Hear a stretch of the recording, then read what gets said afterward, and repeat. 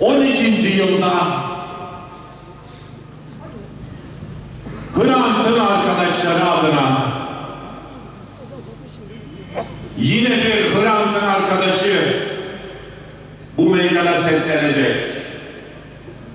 2 Nisan 1948'de bundan tam 70 yıl önce 41 yaşında hala 70 yıldır aydınlatılmamış karanlık bir komploya kurban giden büyük yazar ve şairimiz Sabahattin Ali'nin kızı, acıların akraba ettiği insanlarımızdan Filiz Ali'yi buraya çağırıyorum.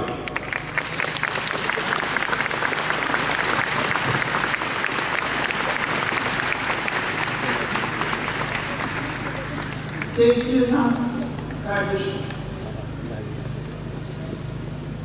12. kez seni aramızdan alan karanlığa karşı senin ve ailenin yanında durmak için elleriyle kurduğum, büyüttüğün gazeten Agos'un önündeyiz.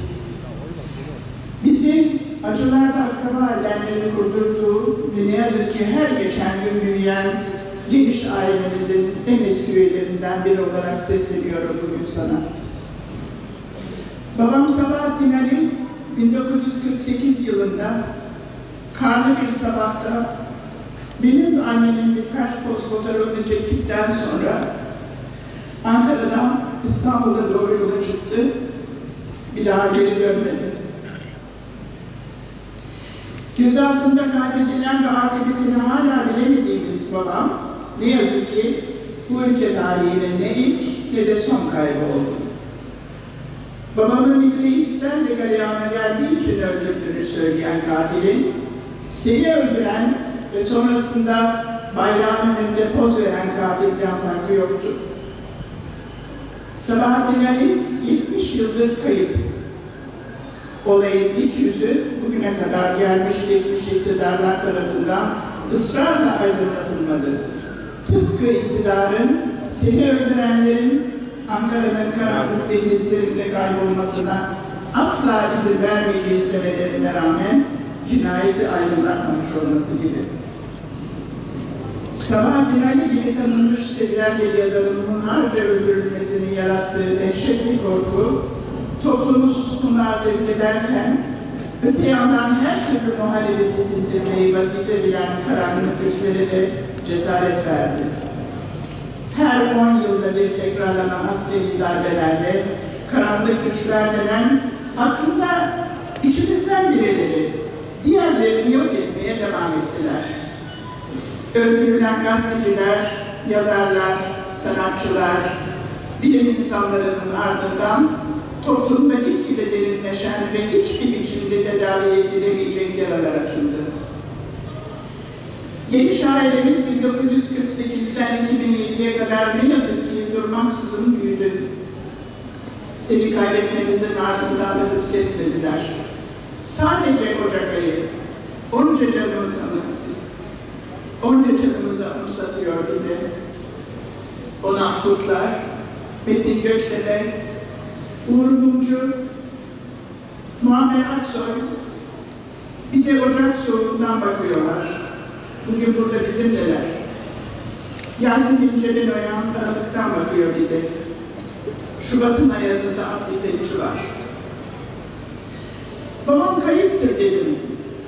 Cumartesi anneleri, insanları 1995 yılından beri Galatasaray Meydanı'nda babamın 1915 24 Nisan'ında İstanbul'da gözaltına alınarak trenlere bindirilen Ermeni aydınlarının 70'lerden beri Türkiye'de kaybedilen yüzlerce insanın akıbetini soruyorlar.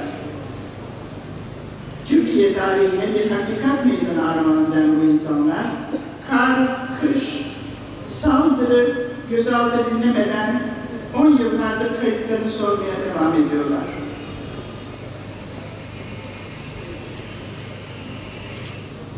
Soruları gelmiş geçmiş iktidarlar tarafından bugüne kadar yayınlanmadı.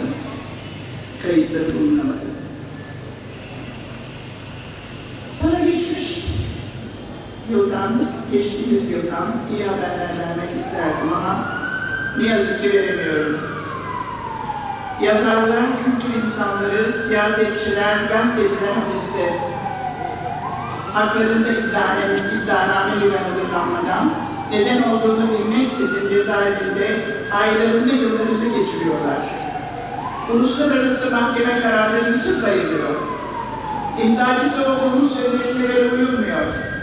Hukuksuz bir hukukla insanlar özgürlüklerinden mahrum bırakılıyor.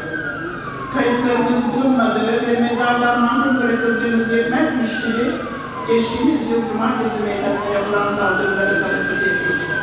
Cumartesi anneleri insanları artık meydanlarda değil, ara sokaklarda toplanıp soruyorlar kayıplarının akıbetini. Babamın kaybedilmesinden 70 yıl sonra gelinen noktada toplum toptan pasifte edilmiş, her türlü haksızlık, hukuksuzluk, cinayet ve dehşeti kanıksamış durumda. Ne var ki, güneşin her sabah doğması kadar doğal ve değişmez bir gerçek var evrende. Hafıza. İnsan hafızası kaybolan, kaybedilen, yok edilen, yakılan, parçalanan değerlerimizi unutmaz. Onlar bu kayıp değerleri hiç umulmadık bir yerde, umulmadık bir şekilde toplumun karşısına çıkarırlar ve susmaktan hiç utanmadınız mı diye sorarlar. Sevgili Hrant, yine de o kadar umutsuz değiliz. Susmayanlar var. Hala buradayız. Bir yere gitmiyoruz, vazgeçmiyoruz. Seni öldürdüklerinde henüz çocuk olanlar bugün burada, aramızda öldürülmenizin peşinde düşüyorlar. Soru soruyorlar, susmuyorlar.